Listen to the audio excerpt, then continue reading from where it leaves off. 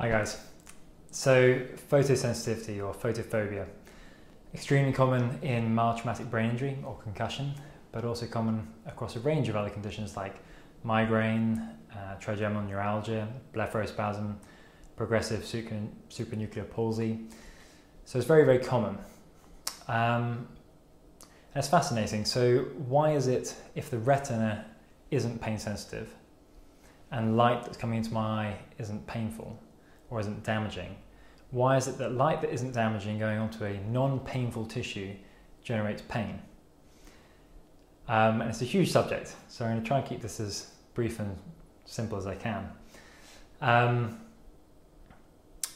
The rods and cones in your eye are detecting light and creating vision from it. But there's also another set of cells called intrinsically photosensitive retinal ganglion-like cells.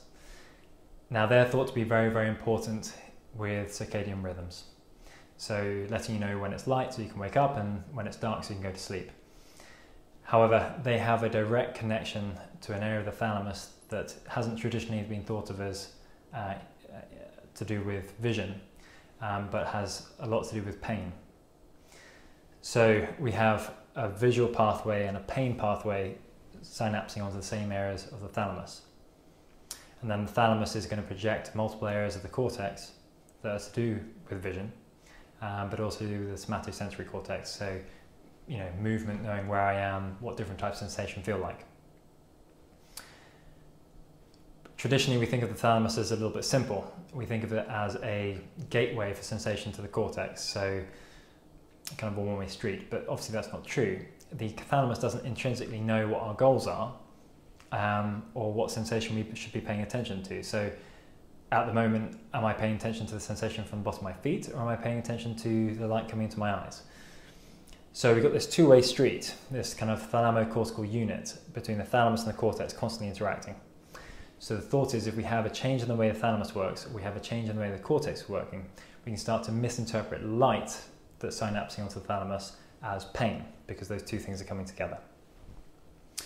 If we think of this in terms of mild traumatic brain injury, the retina isn't pain sensitive, but the rest of the orbit is. The cornea, the iris, even the extraocular muscles that move my eye are pain sensitive, the dura inside the skull is pain sensitive, and the face. Studies have shown that if you activate the trigeminal system through nociception in the face, people are more sensitive to light directly after. So again, there must be an interaction between that visual cortex, the visual pathway and the pain pathway. One study even showed that nociception of the hand made people more light sensitive, and even blind people can be light sensitive. So it's just fascinating. So if we think about concussion, we've either got a direct trauma to the head.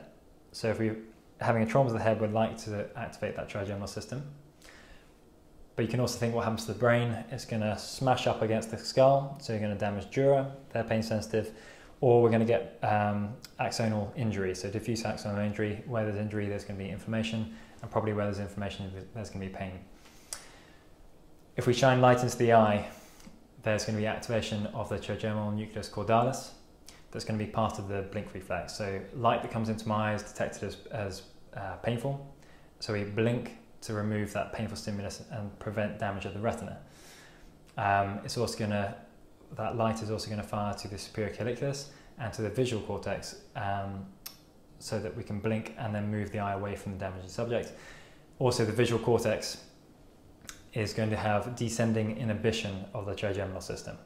So again, if we go back to the head injury, if we damage the occipital lobe or the visual cortex and we lose that descending inhibition of the trigeminal system, when normal, not painful light comes into my eye, there's got a higher likelihood of it being activated as pain, firing up to the thalamus, and then from there onwards. So those are a couple of probably the most important areas of research for photophobia at the moment. But you can think of it, take that same theory and transfer it over to migraines. Same idea. In migraines, what we tend to see is that wave of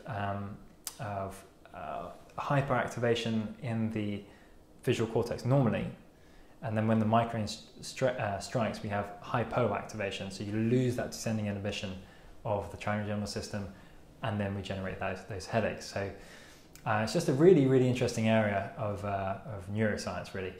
I'm going to cut this video short here, and I'll talk about this another time. Okay, have a good day. If you have any questions, feel free to post them if you like. Feel free to like or comment or share or whatever you want. Okay, have a good day.